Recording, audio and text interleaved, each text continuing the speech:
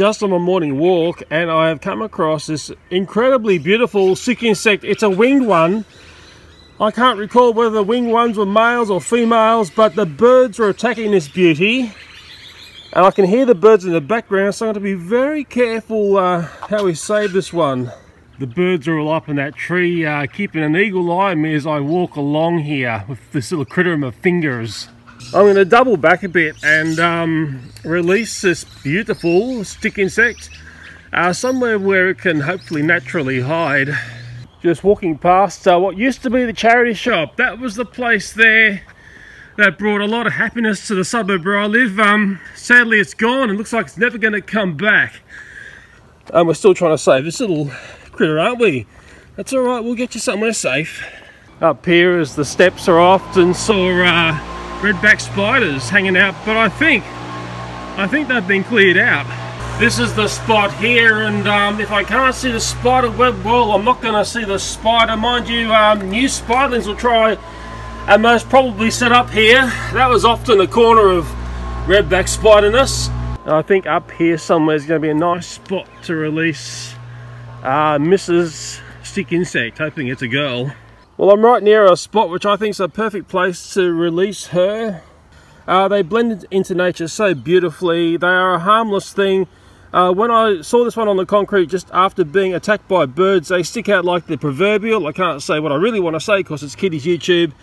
But quite stunning things. Don't be fearful of them, but please respect them. I'm just looking underneath here, seeing if I can see any signs of bird attack. That there, where I'm wriggling my finger, is the back end. The wings are along that section there, going through the middle of screen. That looks pretty healthy if you ask me. And there it is on my hand. It will hopefully spring to life here and hopefully fly away. I'd love to show you these things flying because they're an astonishing thing to see flying. If I try to get this thing to raz up, well, I'm praying for some action here. Okay, 3, 2, 1 and fly. But we're dealing with nature, and well, nature doesn't seem to understand me most of the time. I should point out that's the head there, okay, right in the middle of screen area. Come on, I want to see you fly, please. On 3, 2, 1. Nope. I'm a little bit worried about the health of this stick insect. Yes, so the birds may have inflicted some damage. It's not being as sprightly as I normally see these things. I'm just trying to get it to do some leggy action and do things for us. It's playing a very cautious card. Oh, I'm sort of in snake territory here, and there's been a lot of vicious snake attacks in Australia of late. Ooh. Anyway, this tree here, hopefully she will hug the tree and love the tree, and she can do her normal stick insect sort of business here. Part of their game is just, well, basically keeping very still and pretending to be a stick. And as I can see, well, she's doing that with very, very good vigor. I'm just hoping that she's okay, and also hoping I've got the sex right, because I remember someone said to me there was a winged variant and a non-winged variant. I hope I'm correct there. Am I getting confused with praying mantises? Yeah, it might be okay.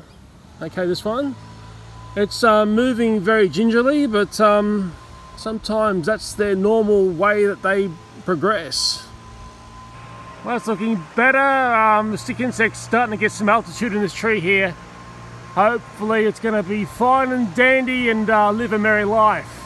There she goes as she's up there and up into the tree. Well, hopefully the birds will never find her. Oh yeah, she's getting some good altitude now. She'll be fine. She's doing a-okay. What do you say to a stick insect? Does it live long and prosper? Or is that some Star Trek thing? Well, she's up there. Can you see where she is? You have to have pretty keen eyes, and that's what she's counting on, not to be found by the birdies who'd like to eat her up. There's something a bit curious up here. I might show you, and I might get into trouble for showing you, but when you're buying real estate and stuff, it's always buyer beware. Sometimes the pictures look amazing, but the reality can be, well, a little bit less. Just going past my friendly blubbers there. Okay, there's like a beautiful real estate poster they put out in front of a property trying to sell it. Take a good look at that. Look at the tree there. Telegraph pole there on one side as well. There's a car there we won't see. Okay, got a good mental picture of that. Let me show you reality. Okay, I've dodgy matched that up as best as I can. Telegraph pole there. There's the building and the side of the building. Where's that giant 50-year-old gum tree in the front of there? I can't see it at all. Can you? If that gum tree existed, it would be right there. Okay, growing up in that space there. Yeah, again, there's that picture there. There's that great big gum tree. They take a long time to get to that size. Ain't there, boys and girls, it ain't there. I'm struggling to find it. Maybe it's there, maybe I just can't see it. As I've learned over and over and over, there is always something of interest to look at on my morning walk.